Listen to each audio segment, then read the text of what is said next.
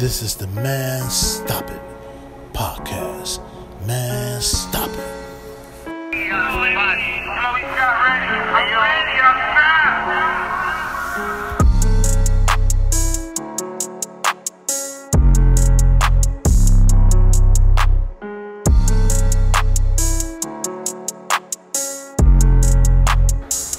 Man Stop It. It's your boy Big Les. Man, stop it. Got another story on a lady, man, that was a big part of my life too.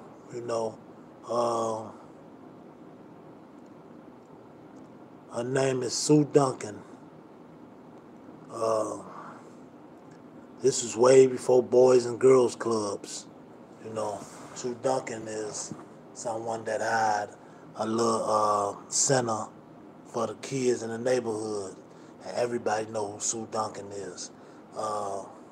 She was like all of our mothers, you know what I'm saying? Like all of our mothers, So you could go to Sue and you could eat your raisin bread, cheese, your apples, your everything. You go there to Sue, and Sue was different. She was different. You can go there, man, but before you do anything, you got to do work. You know what I'm saying? One thing Sue did, man, when you come in there, she didn't play. She didn't play. And she didn't play with nobody. But she's so much of a sweet woman. She looked out for all the kids in the neighborhood. You know what I'm saying? She gave R. Kelly his first stage. He about the only one really didn't have to do no work. She'd be like, clap for Robert. Clap for Robert. Robert's going to give us a song. You know what I'm saying? And Rob will come in there, man, and he'll be there. He'll hit them notes, and he'll sing for everybody, and he get to go to the gym, man. He get to go to the gym, man, because he had them vocals on him. You know what I'm saying? Everybody else be in that motherfucker stuck. Got to do this, got to do that. Got to write this motherfucker. You know what I'm saying? Sue, one thing about her, she gonna make you do some homework, though. She gonna make you work. You know what I'm saying? She gonna put you at the place you need to be. You know what I'm saying? That's if you listen. She did her best with everybody that came out of Sue. And there's a lot of kids from the neighborhoods that went to Sue, but it's a lot of them that got their ass kicked out. And her favorite word is, and she'll say your name. And I ain't gonna lie, she said my name one time. She said, Leslie, go home. One time. I got that from Sue. You know what I'm saying? And she kicked my ass out. But Sue loved me so much, like she really loved me. And I know Sue loved me because I really love Sue. And I had nothing but respect for Sue, and I didn't do nothing towards disrespecting her. It was who I was around. It was my surroundings. And it was Mucho, one of my homies.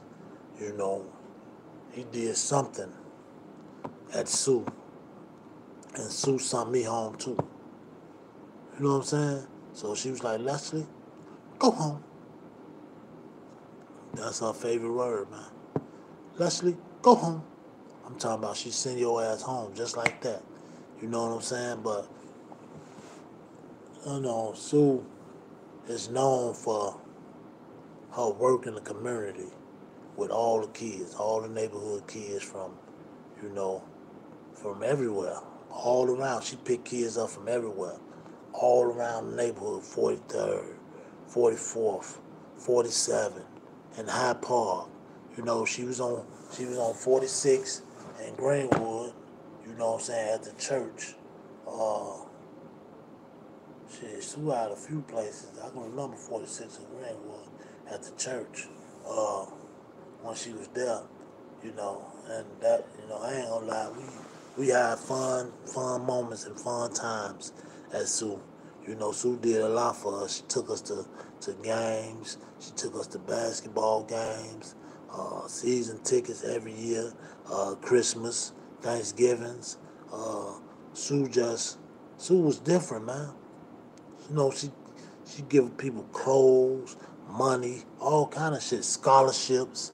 Students sent kids off to college. Yeah, students sent a lot of kids off to college. You know what I'm saying?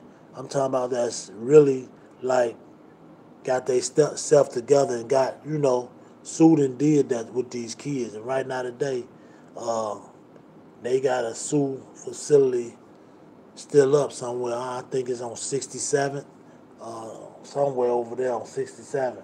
I don't know exactly where it is, but she used to be in Jackson Park, or not Jackson Park. She used to be in Jackie Robinson grade school right there on 43rd and Lake Park. She used to be inside that school too.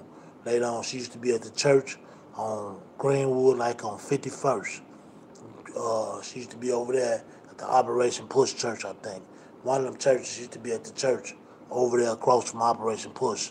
And Sue been around, man. She always had, I think she got two of them. But I always used to go in there and see Sue. Wherever she was at, I'll make a showing, and she'd never forget me. She never forgot who I was. When she see me, she'd be like, "Oh, Leslie Weekly." She said, "Leslie Weekly." I'd be like, "Yeah, Sue, how you doing?" I stayed trying to go see her, man, and check on her. I haven't seen Sue in a minute, but Sue's still kicking and she's still around. Her daughter Sarah, uh, she's my friend on Facebook, and Arnie. I stay in tune with Arnie and Owen. I haven't heard from Owen in so long, but I love all the Duncans. I love Sue. I love her kids. Uh, they like my second family too. Sue is a beautiful woman, man. Sue took care of the neighborhood. Sue looked out for all the kids. When the mothers couldn't do this and that for them, Sue did it. Sue did it. So I love you, Sue. And I swear to God, I just want to give you your flowers because you deserve flowers. You deserve flowers, Sue. And this is less, man. I just want to give them to you. And I just want to show you how much I love you. And I'm going to always keep you in my heart. It's always a place for you in my heart, Sue. I just want you to know that you when I didn't listen and when I wasn't listening and doing what I was supposed to really do, you showed me a lot. You taught me a lot, and I respect you for that, and I love you for that, and hopefully one day I'll get a chance to see you too. You know what I'm saying? And I just want to let you know, man, how much I love you, Sue, and how much you played a big part of my life. And I just want to say I'm giving you your flowers. So I'm going to say this to say that. Man, stop it.